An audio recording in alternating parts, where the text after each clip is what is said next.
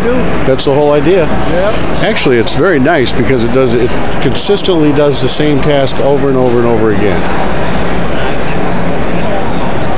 So once you set the parameters, is there like, how does it know how far to go? It's all in the machine, or you have to? It's already in the machine.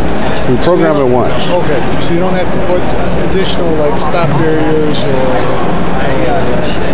readers out on the corridors or anything. Correct. No, it doesn't require anything external. And actually, it runs on sonar. The round circles that you'll see around the front and on the side, it's all sonar.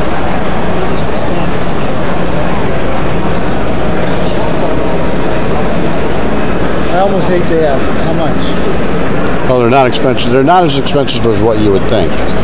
Actually, quite affordable when you look at what they do and the type of work that they do for you. Well, see if you could offset that against the cost of maintaining custodial crew, or some part of the custodial crew. That might make some sense. Well, the challenge that a lot of school districts have had right now is through attrition as well as just staff reductions. Yeah. And it's not like the space goes away. They still want to clean. Yeah, they still want to clean.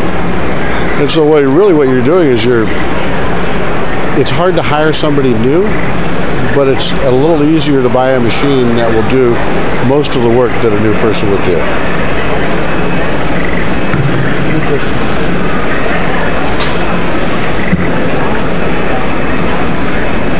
Excuse me.